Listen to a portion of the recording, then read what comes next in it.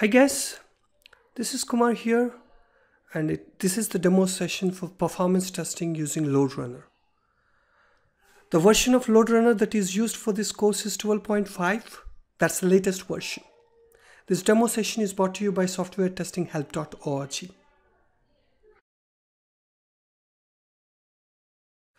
Well, the instructor for this course, Kumar Gupta, and that's me. A little bit about myself, my education. I got a master's degree from United States back in 2004. Right now, I'm an independent performance testing consultant and a corporate trainer as well. I do majorly the corporate training for Infosys, Mindtree, IBM. Along with that, I do a lot of trainings outside as well. My working history, I've started my career in software testing back in 2004. And all these 13 years of experience, it's completely in software testing. During this long span, I've done manual testing, both back-end testing and as well as the functional testing, automation testing using RFT and QTP, and majorly performance testing. My performance testing experience is in LoadRunner, Performance Center, StormRunner Load, JMeter, and Oracle Application Testing Suite.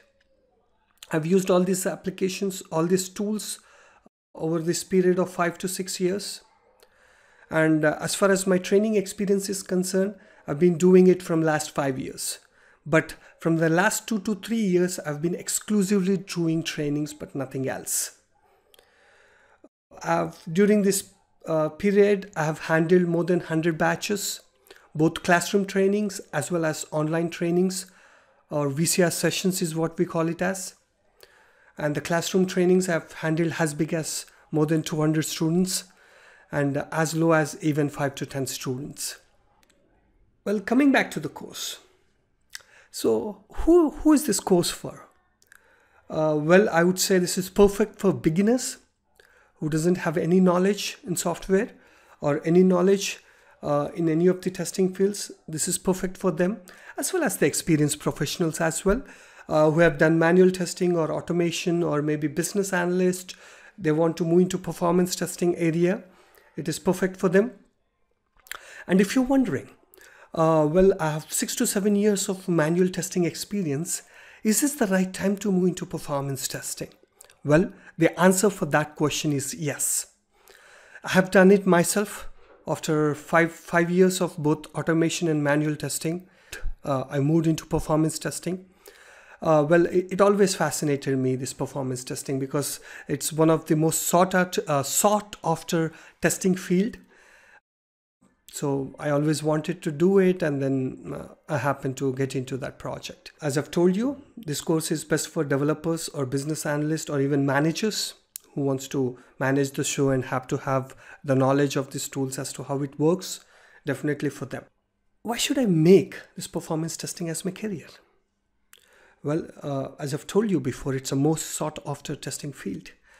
Whether you are a manual tester or an automation tester, people want to be here. I mean, not all, but some of them. And one more thing is, it requires a little bit of coding knowledge, little bit of analytical skills. So it has a lot to do with your skill set, but it's not tedious. When I said if it's a manual testing, or you're a manual tester or a functional tester, there's a lot of work, honestly speaking, and it's a redundant work or a mundane work. I've started my career as a manual tester, so it is exciting for the first 3 to 4 months, and after that, it becomes little mundane. I mean, little routine. You'll be doing the same stuff all the time, and it really gets onto your nerves. So if I remember starting off my career, I just had to know only the Word, Excel, and Quality Center. That's what they used to call it back then. Now they are calling it as ALM. Few set of SQL queries and Unix commands. And I did it almost like day in, day out. I did it for a really long time, and it really got boring after a particular point of time. There is a lot of work, but it's the same work, and there is nothing exciting to look forward to or nothing excited to learn. But performance testing is exactly opposite. there is not as much work as manual tester, which means that you're not swamped with work all the time, but it is little challenging work, and every day there is something new to learn. Well, you might have to coordinate or deal with a lot of people, like network administrators, server administrators, developers, database administrators, project managers, dev managers. You have to deal with a lot of people to get the work done, or to get a better understanding of your project or your application under test. So every day you deal with all these people, which means that you have a wonderful opportunity to learn all the components which are there in the software industry. There is something called bottleneck analysis that you have to do, and nobody is forcing you to do that, but at the same time, it's a job of all these people, like database guys, developers, network administrators, and yourself. So when you work together to identify these bottlenecks, you will learn quite some stuff. So this is what always excites me when I think of performance testing. When it comes to pay package, well, that's the end of the day. That's what we all talk about, right? I'll tell you what I am aware of, and you can do your research using Naukri.com or Monster. You do your math, or you do your little bit of research. As far as I know, when I came back to India back in 2011-12, if I remember correctly, a performance tester used to get close to $70 to $80 per hour. That's what he can charge. And I was a manual tester with of automation knowledge. I used to get close to $50 and sometimes $55, and that too after a lot of research and a lot of hunting out for the jobs. So that's the numbers that we're talking about, almost 50 to 60% more, or even more than that. And in India, well, definitely what you get is more than an automation engineer or a manual tester. What I heard and what I used to get, the experience multiplied by 2 or 1.5 is what you get. For example, you have 6 years of experience, depending upon your negotiating skills and how much you look out for jobs. You might get anything close to 6 multiplied by 1.5. So which means that anywhere from 10 lakhs to 12 lakhs is what you can get, or even more. So again, these numbers, you do your research from those websites and you'll get an idea. And there are a lot of opportunities out there. I wouldn't say a lot of, but there are opportunities out there. But the most important thing is there are not too many performance testers. There are a lot of manual testers because the work itself is not challenging and anybody can learn and anybody can do. But performance testing is not like that. You have to learn it, and then even working is also a little challenging when it comes to scripting and analysis. So few jobs, but very few people. Syllabus. Well, the syllabus for this course has been designed to meet the industry needs. As I've told you, I've worked in the industry, in the performance testing industry for more than 5 years. Taken up different positions, leads, managers. So I exactly understand what a performance tester needs. So based on that experience, I've designed the course. And it is suitable. The course is designed in such a way that it's suitable for both completely novice or no experienced guys and the experienced guys as well. And the way my course works is a lot of hands-on goes on. So I explain the topic, especially when it comes to tool, and I explain a topic, demonstrate it for you, and I'll give you some time. Even though it's an online course, I give you some time so that you can practice it. And you have issues, you can talk to me right away to get it solved. I came out with this kind of arrangement because when I started off, I just used to do the sessions and expect them to practice, but they come back to me with a lot of questions. And they say that when I explain, it becomes simple, but when they are doing it, they are getting into a lot of issues. So I figured out that's the best way to do it in the class itself, get it resolved. And always remember, issues are good. When you get issues, that's when you learn more about the tool. And my sessions are completely full do-play questions sessions, which means that a lot of talking goes on between the students as well as me. So it's two-way communication, it's not just one way. So this is the course objective, why we have to do performance testing, what is performance testing, and most importantly, the performance testing life cycle. Every single testing field has a life cycle, and so is performance testing. So security testing has a life cycle, manual testing has a life cycle, automation has its own life cycle, so is performance testing. And non-functional requirement gathering. So requirement gathering is important for any set testing, and similarly it's important for performance testing as well. So what is that we gather as a part of performance testing? I'll clearly explain. And the templates will be provided for you to gather that information. If all that information that I've told you is gathered, you never have to go back to the client again to get any more information.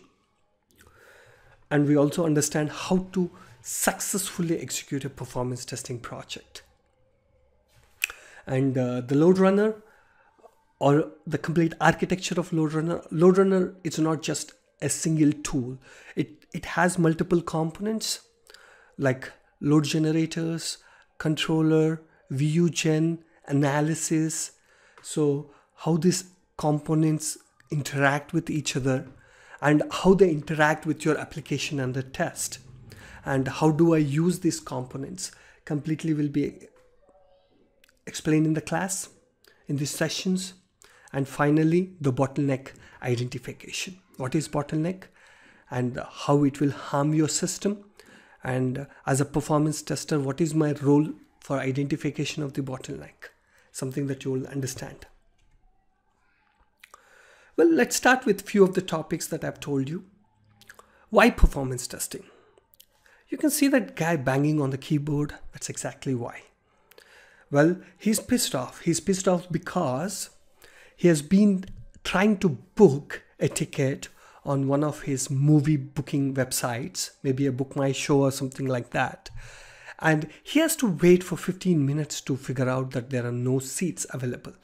The application is so slow, and he's so pissed off. So he's pissed off for not because the seats are not available, but because the application has took so long to show him that there are no seats available. So if the applications are slow, the end customers, the end users are move away from those applications, because these days the customers or the end users have lot of opportunities or lot of scope outside. It's not just your website. There are so many websites available. So if not Amazon, they have Flipkart. If not Flipkart, they have Snapdeal. If not Book My Show, they have Ticket Dada. So there is always options available for end users, and you don't want, as a website owner, you don't want your end customer to move away from your website just because the website is slow. So this is the precise reason why performance testing is done on your applications. And even bad if this particular page is found. So you entered your credit card details, click on pay button, and imagine this page is displayed for your end users. He will never come back to your website. So to get rid of these problems, it's better we have these applications get performance tested. Probably 10 to 15 years back, I don't think nobody even knew what is performance testing. And slowly people started doing performance testing from last 12 or 13 years, or maybe, 10 years. And from last 4 to 5 years, almost every single website or every single application, web application, they're getting their applications performance tested. Because now the customer satisfaction and the customer experience is very, very important for these companies. So they do everything possible to make these end users happy so that they can come back to these websites again and again.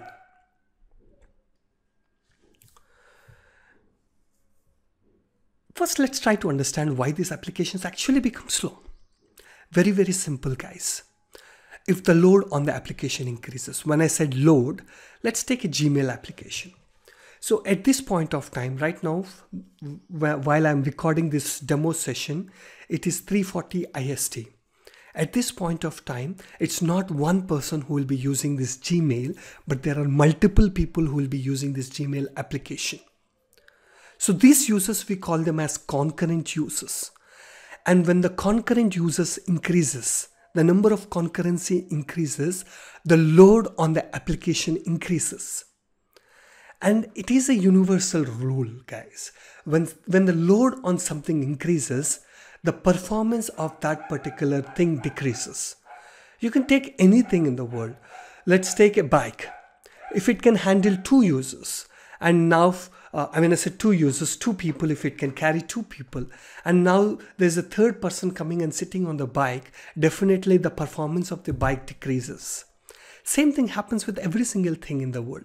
So same is with the servers, or same is with the application. When the load increases, the performance of that particular application decreases, which means that it becomes slow. And when it becomes slow, the end user is not happy. So this is how the application becomes slow. So when we do performance testing, or as a part of performance testing, we make sure that even though the load increases, the performance is not deteriorating, or if the deterioration happens, it is under the acceptable limits. That's what we do as performance testers. But one thing you have to keep in mind, guys, as a performance tester, you cannot make the applications faster. You can only do the testing and tell to the developer saying that this application is slow. And you can also identify the root cause, or identify the problematic area because of which the application is slow. Now it is up to the developers or the performance engineers to make necessary changes to your application and make it faster. So if you are under the impression that performance testers will make the application fast, then it is incorrect. You only identify the problems if it is slow, or if it is fast, you just let them know that it is fast. That's what your responsibility. Now, what is performance testing? Well, let's assume our application under test is Gmail application. So we can have this Gmail application used by multiple users. In the picture, even though it's 5 users, but in the real world, it's thousands of users. And as I've told you, we call this as concurrent users. And when concurrent users are using the application, typically the application becomes slow. So you can have these concurrent users use this application. By doing this, you're creating the load on the application. And when the load is created, you check for the performance of this application, whether it is slow or fast. Well, if it is slow, then you have an additional responsibility to identify why it is slow. But again, to identify why it is slow, it's not your job. It's the job of all the people together, like developers, performance testers, performance engineers, server admins, database admins, network administrators. They work together to identify this problem.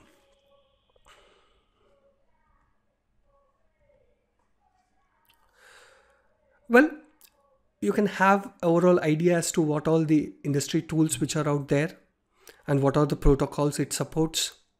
Right away, you know that the LoadRunner is the winner, guys. It kind of supports every single protocol which is out there. So no wonder a lot of people prefer LoadRunner.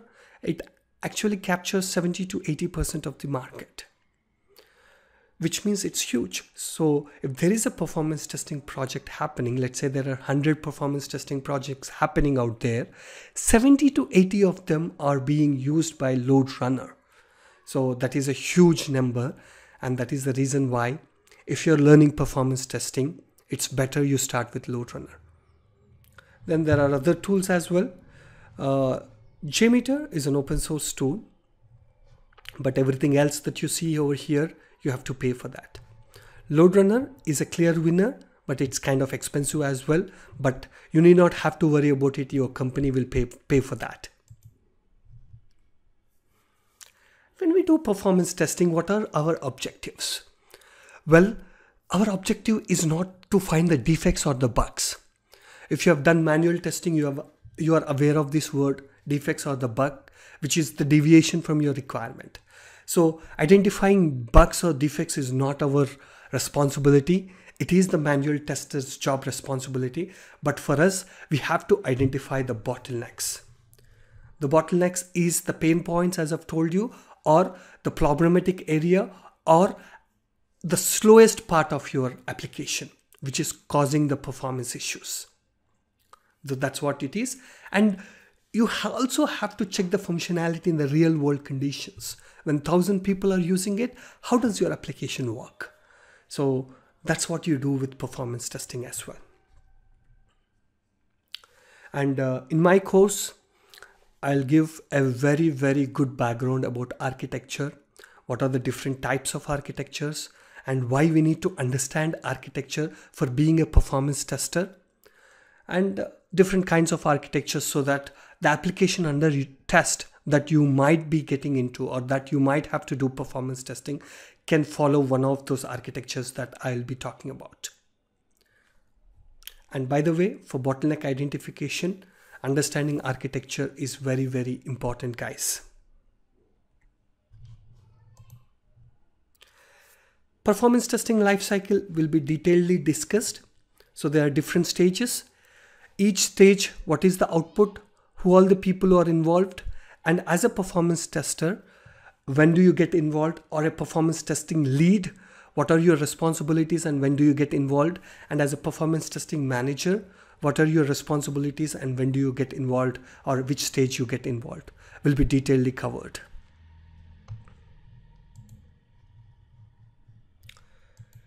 Also, we'll discuss about types of performance testing.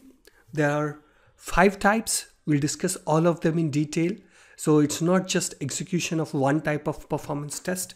We have to do 5 of them, and which of them are mandatory, which of them are optional, and why we need to run all of them we'll clearly understand. But the most popular among those 5 is load testing. And why we have to do this load testing is to make sure that once your application goes into production, the performance of that application is good, or at least there are no performance issues for that. So this is a very, very, very important test, and this is a mandatory test which we do at the starting of each and every cycle. However, we'll discuss about this in detail when we get started. NFR gathering. NFR is non-functional requirement gathering. Since performance testing falls under non-functional testing, the requirements we gather for this performance testing is obviously non-functional requirements. So what all the details that you have to cover? The one challenge that I've faced here is, guys, the clients that you work with. Most of them have never worked on performance testing projects, or some of them would have worked, but they don't have enough experience. So as a part of requirements, they don't even know what to give to you.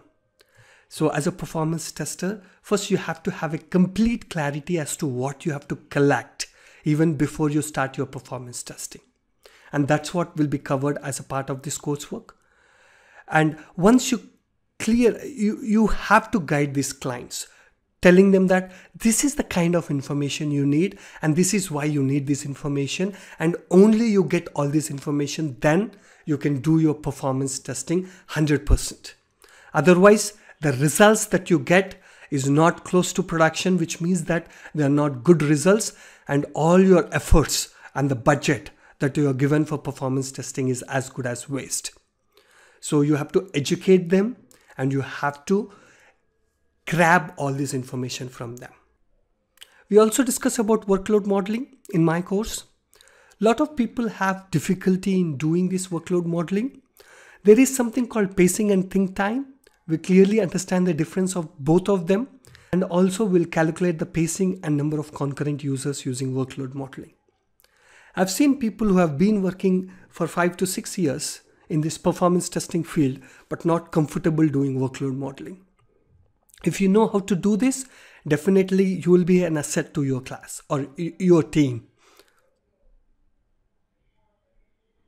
And finally, I'll cover bottleneck analysis.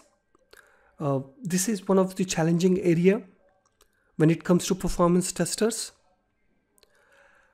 I've seen a lot of people in my career that they become really comfortable in scripting and execution over a period of time. Like a couple of years, they are totally comfortable. But when it comes to analysis, they are not comfortable. So more and more analysis you do, then you become such an important part of your team. That will make you a special performance tester. And definitely this bottleneck analysis is not something which can be taught in a day or a month or something like that. But I'll give you with all the tools that you need so that you can get started. But once you get started, you can keep learning it from the developers and admins, the database admins, network admins, server admins. You can continuously learn, and more analysis you do, more and more fun it will be. And definitely the respect that you command in the team will improve many folds. And there is a sample case study that I will come up with when it comes to performance bottlenecks. That's what you can have a clear understanding as to what it is. And also I come out with some problem statements. I expect you to identify the bottlenecks for those problem statements, so you get a feel for what you have to do when you get into the project. Well, when the whole course is done, a sample project will be given to you. This will be on our homegrown application. So the application is given to you, and all the concepts that I have covered in that course, you have to use those concepts and complete the project. And you have exactly 7 days to complete the project. And after 7 days, once the project has been submitted to you, I will evaluate it. And 60% is a pass mark. That's when you can get your course completion certificate. And the key will be revealed after that.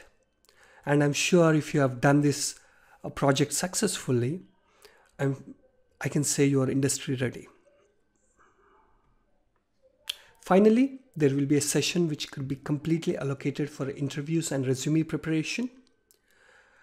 I have done a lot of interviews myself, so I know what kind of questions the people will ask you when you go to the interviews. So most of the interview questions I will try to cover in this session. And as the course goes on, I'll try to cover when and where the topic comes. But again, if I miss out something, there is a special session for this. And I'll give you some guidelines for the resume preparation as well. So this is the end of my demo session. See you in class, guys. Bye-bye.